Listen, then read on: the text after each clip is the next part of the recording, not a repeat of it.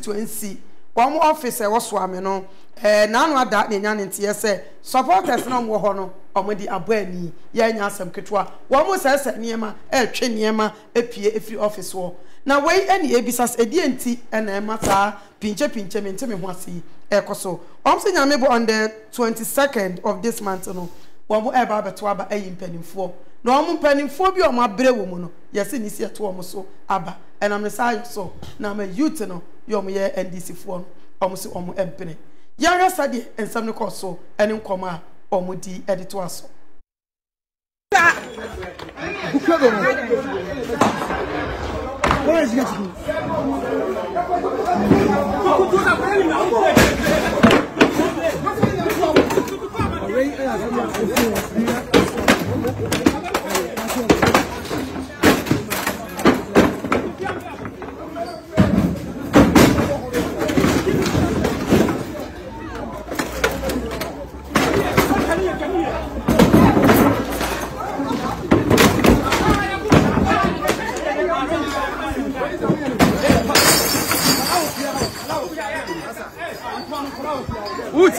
say I'm for peaceful process. Pa na I'm management. Peaceful. Okay. Because obi na party ban chobi. Remember some party. After we here, you to abandon here you man for you so who you ban free. What are to abanama? Ana come for no who the right set we have to obi. No why you for there be no right. Some party they see that party officer. Remember party na here party officer. Suame ododo ye fie ni mu no Suame ododo e ho no Suame na bo se awon me enkam election mu ani akaba ne yanto ani aka 22nd na abande na yanto ni e jam obi ahun ba se be to kwa de na Suame e be so aba then who do some internal problem that you can say over so kwa election 2024 yeah your party mu brother ya so party I am boy no still na mo say party ni funa ya na say ya try opposition ya mo try ma for bread o police station o police station ya bo but assembly no three branches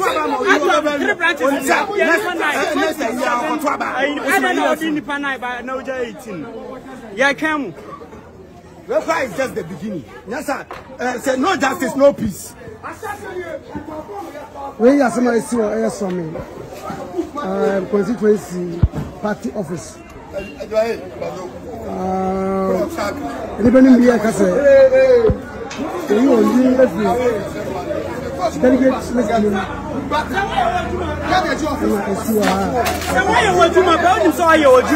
Menslo, you better to Abanama. I saw him say, what the party no one was from Syria.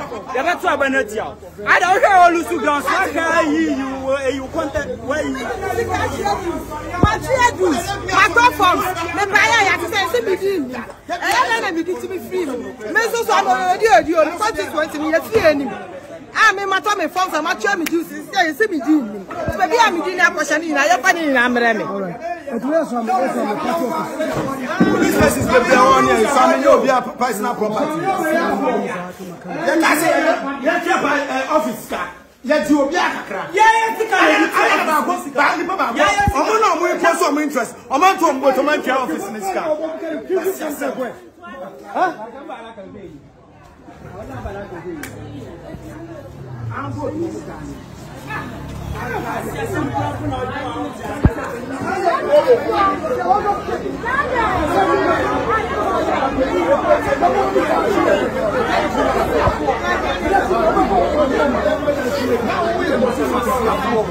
Yes, you know,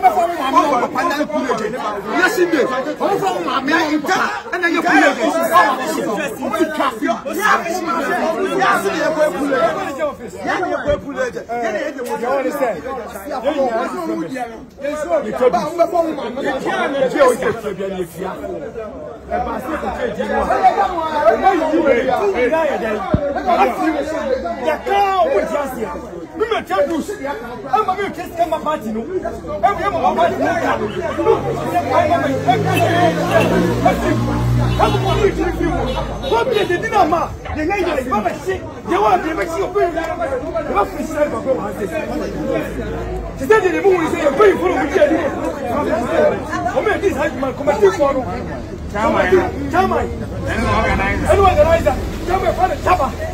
Organizer Kasim. Sandy Pamir, no. Only this the family is a woman. Me a chairman. That war. I go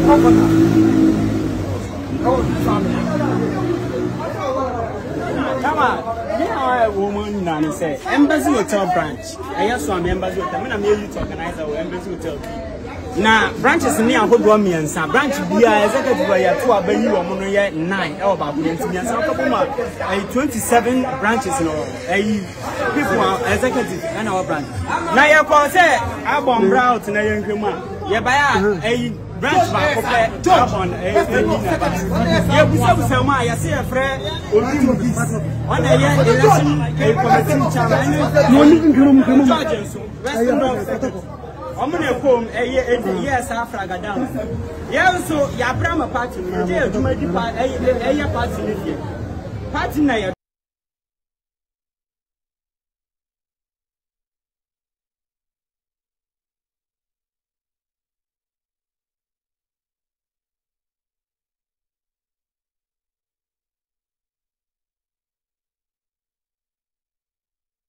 Okay, abusia anya na amasan ama munyina akwa aba na de so ewo NDC officer ewo Suame Constituency eba kono na de akoso eno na ansa na no abusia ene miankasa me baby birthday John Ajekumkofo Ajeman Jamanson ya wo Insha FM onu ankasa ne ba be me enene wanya 9 years na Jamanson say wasre Insha asumudwe enkwatenten de man ba John Ajekumkofo Ajeman the man say ne be intimi trance nche onyankopon Insha na akra no ontimi ye bibipa ewo mayimu enti ne happy birthday again to John Ajekumkofo Ajeman onyankopon Insha na onyankopon ma onimdie enkwatenten ene baby a birthday ni koso no mama mi hunu me ba ho ba biscuit na krande hin wodo na birthday koso say what did I hear papa bobra edin de mpanimfo din o we are not to judge ku through sika journal ka so ba no no yem crash me sir me ba no ukobo manso me ne na we ba manye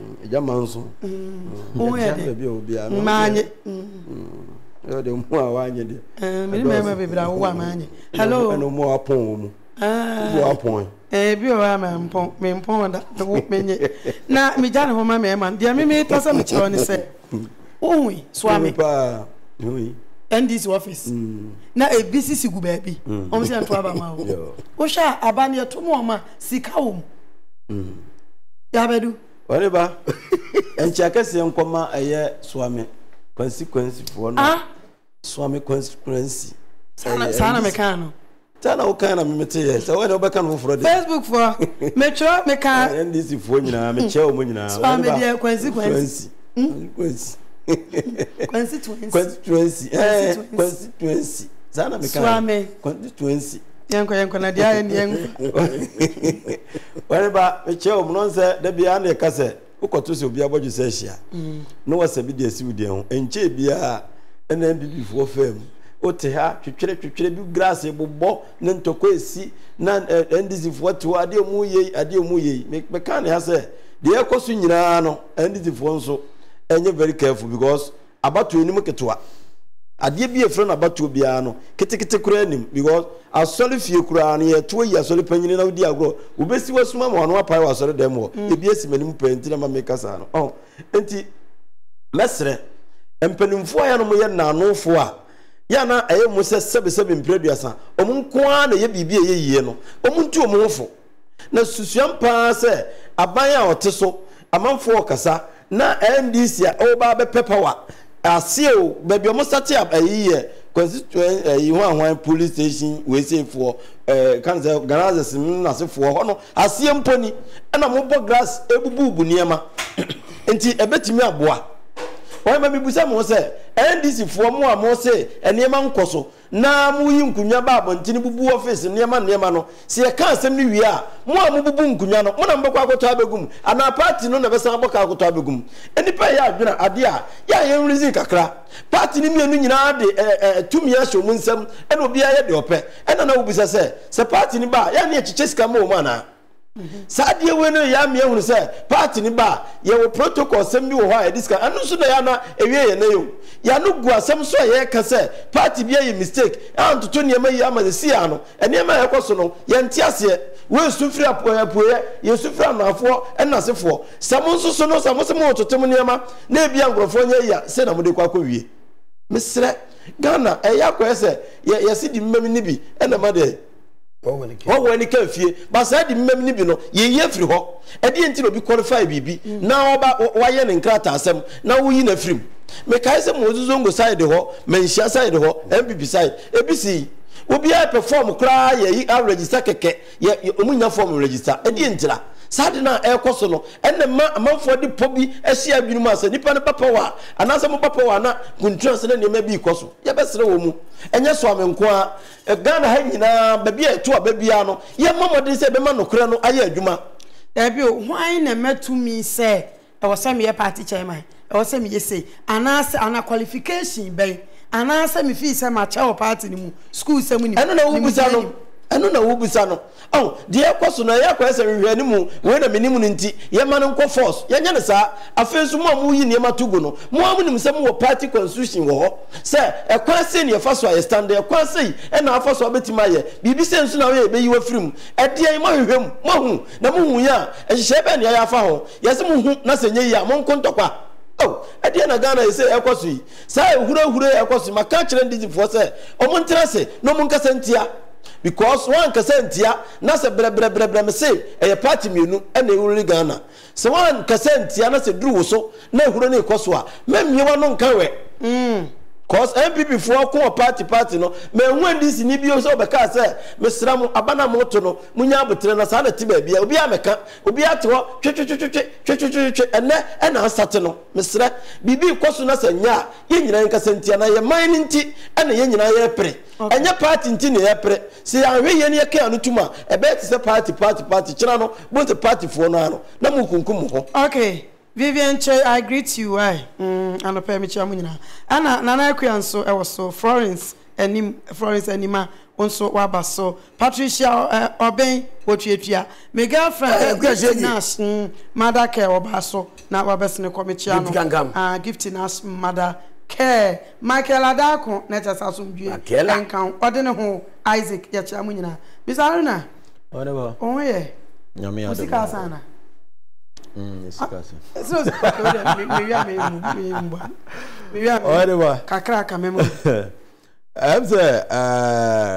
issue is was Suame, but them so much or maba betuaba no more your executives. Now, or hit about sir party vandalism, ne hooliganism, and your first time near both parties, Nina, it drew primary, sir, mostly a form ho.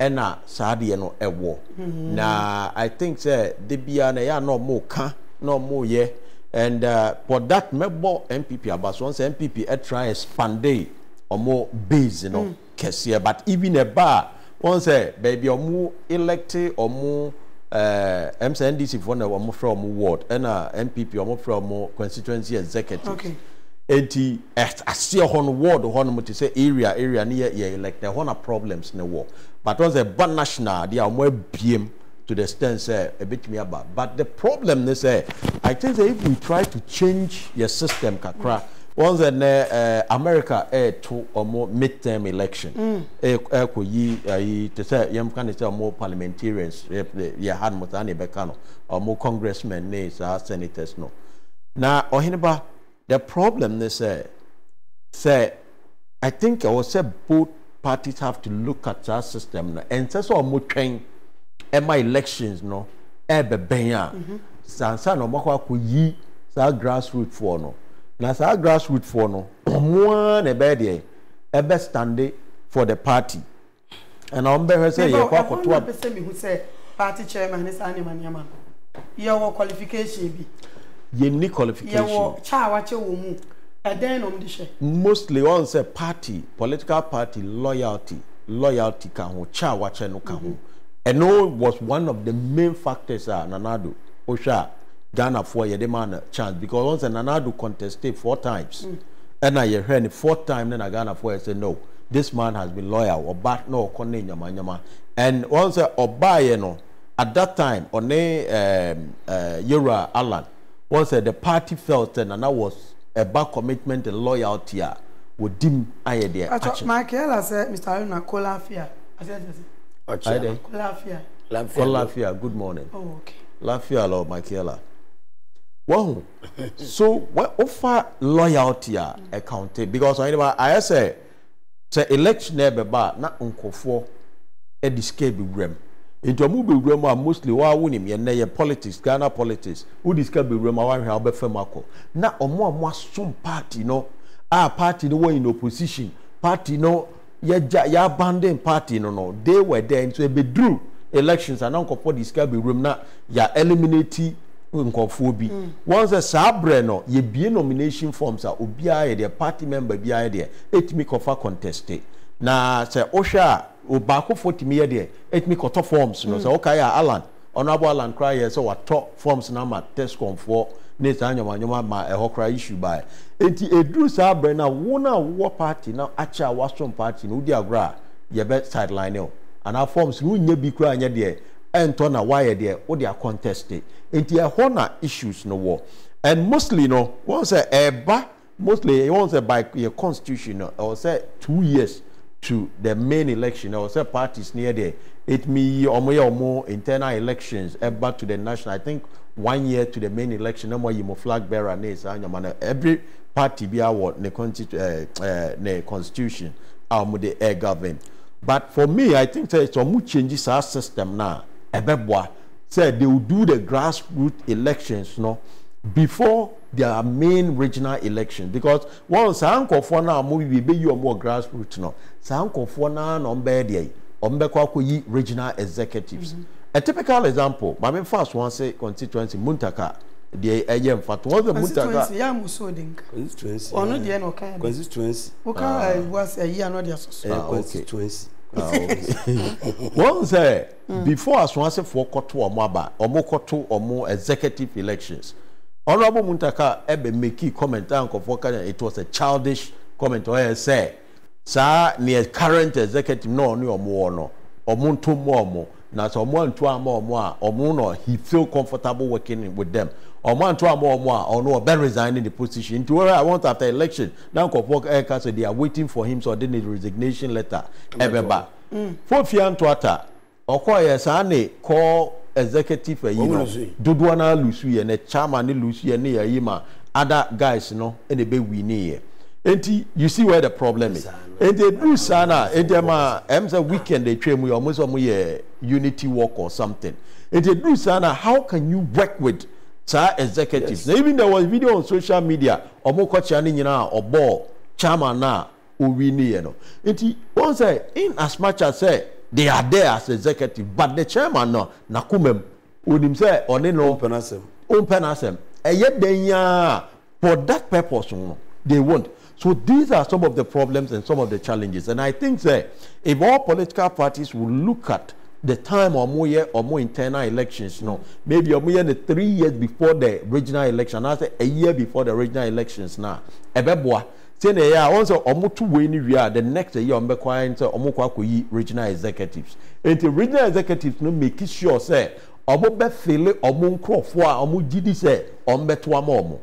say sanko for ne ba onim say den ya obeto am because it is perceived so they were yamfa say asumesi camp twentwankuma wo we camp we so we camp enti yamfa say Suame ever out of 5 executive and as 6 executive to amokoto aba no minim say 4 e belong to support chairman A and a me no me belong to chairman B which deeper to enti ebe try as much as possible say be there on be pushy ama sa 4 no eden ya mu be pai and also be infiltrate any be about become. So with all these things, I think but party vandalism is not something I or see as social because moko say na more mudius numbers are there. Area kwako CAC honomo, and it's high time they need to amend some of our constitutions, not because they also kind they didija area what be some party because they anticipate say a year 2024 the NDC sana again not here that they will definitely come to power. Okay. In the affair yeah some party yeah free party need beba power yeah so yeah enjoy be no you see definitely they will not be happy about it. Asuman Michia Olman Brain Kasano Pewate Abudullah Yanus Usmichia Isaac Akromosi Mr. Haruna Homo Edin Agatha Ivy Ampofu or Michael Adako Yachon and then Gomana Edis intermediate and Yampato Munkua Yamansia West District. Amansia West. Now I do come on a chairman. Amansia West. And you suffer true. Good year. Sanity. We are chairman. I'm Tibia. Me was a big mamma. What is a Bagasa? But me was a big country. Mamma, and Bako. Oh, why? Mamma, and fa odo. Oh, why? Nampa pe mungu zivi Ntokwa kungu zivi me want some show me my ma Frank do boss hajamono da bi ni anwo me o da bi ni anwo no na anwo me Frank ben suppose me nana no dum todo sajuma me juwe oni to mi redu Pozo what you say? Pozo. Frank Benson or na. Tomorrow do na nyalo. Ya me fada crazy pa. Fefe. Ye tell me to do ya re hosem. Hwe kwadwo mani esan. Kwadwo mani esan. Di ba ko credit. Wo ko komre ni ntinye wu. Won nwele ne ho esan. Ye na ko tum. Na yifo kra ye na. Oh. Na ko mbadwene wo mo ho a. Fefe mpani bu bebi fefe. And but it's also a shapa one timbre. I wish you share ye. Bianco different. We are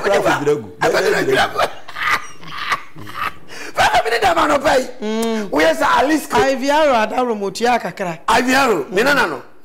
When next woman grows, what you guess won't you? I don't try. And I made your bay. How may you know? Where's Alisco or Alisco? So Mazi or Poof Passa. Yeah, Alisco. Fafa and Panibu baby.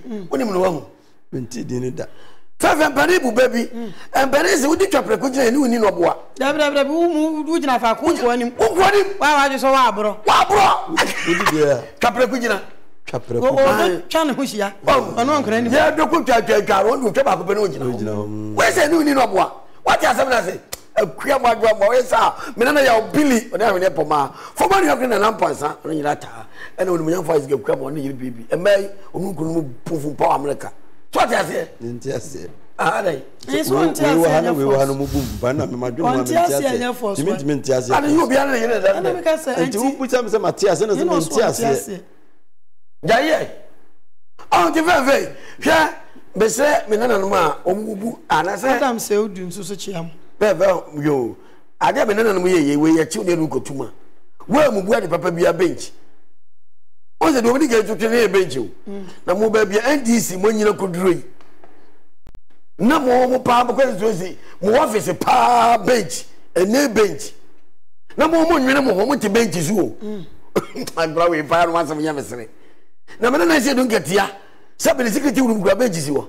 The secret room. Ni fear na wasina wa fa secret na otewo no nti bench beta na ye kra ya mo bra wo fie benches wo wo na ko bubu bench am ya ba che odi wakotum ana me na wa ro to abi a wo mo nwini wo mo ho sa ba bia ndi si anyina dui asante mamu mu wodin na mo so manti me hu kwala yi mobo abesi esi office wa mo mo na nkomya we na sisi wo bench ni ade ya mo so mbu bubu bench am ya ni mo akotum minimum se chi bi kotum mo se chi bi kotum mo se chi bi kotum mo mo diche wa bubu ade papa bi benchi adai ya na pere for so mu chika fo mobo ndis bebe bo nyina ko dura ma bo bra mo nsaso ma chigare enti mu de mu asefo ne mobo le tika ma be si office papa bi ko gram Jesus mo hai e do mo hai mo rent wa hwe asante memu ndis mu ni mu amu personal plot or mercy there is so any more office. Eh, no other form. And the form say, Mammy guys, I'm job behind this and you could run. Never mind that office. I'm a girl we have got Chelsea and the bench we have a comedy 800 million in CB. That's a part of it. That time. As well, when you are more regional. I If you have one action. No, the party be a. That's what I mean. And I do grab with Jessica. So what a proto Obenyabi. I do put out Sika said, what a proto Obenyabi. Yeah. Casman, Minana Casman. Not the man in business. Or part with it down. Sika, we're talking about money. L'argent. Money. L'argent. Kudi. What as a kudi? Sika, what as a Zambe oh, Sika can is go one more. Yabi Pinellis and one more. Nasa na mumu office ni a wo go mu ani masepa na me na mesu wo mo kire se mo ntwe mu ni ma na me ka se eye e ko ni sa ni ma bi ni fridge no bi ye yitugu aba na mo office okra se e ko kra mo ho mu ni fridge wo ho ba wo kan se ayi we na AC na ayi kan AC ko de twam oh e ka de bem e ko de no na wa han se obi anim se han de o ha na so ni mu de na ko gina ba bi se e ko ka e ko ba air condition na anya no AC o twa so na AC me anya na AC wu air condition se enka lu AC ni fu oh ye enka lu prebio say swag lu all the person dey swag le come na na we nim say bi wias ade a me nwanwa